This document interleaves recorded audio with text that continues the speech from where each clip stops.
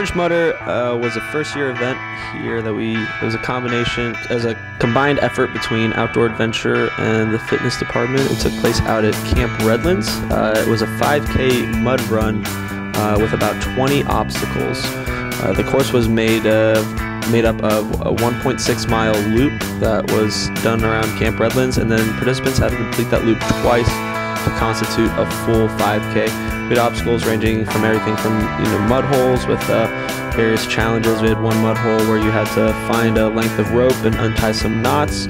We had hurdles that the participants had to go over. We had a mud mountain actually that they had to climb over.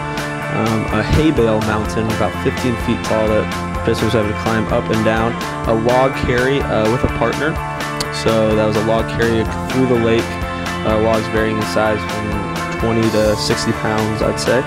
And from there they had a partner obstacle where they would have to observe, they'd have to swim or run out to a dock and observe a Play-Doh sculpture, and then come back to a location and recreate that sculpture from memory. So it was a partner-based event. Students signed up in pairs to run the race, and so most everybody had a partner as they were running. We had about 325 participants, so it was really great success for a first-year event.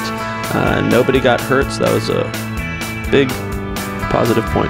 Focus of the event was basically participation to get students, faculty, staff, and members involved in something kind of fun and different that they might not have wanted to or had an interest in before, but maybe because of that they had a partner there to kind of push them, or because of it was something done through the university that they felt was a little bit more accessible. So we tried to kind of reach people that maybe wouldn't necessarily come into the facility to work out, but they would do something kind of fun and different like a mud run.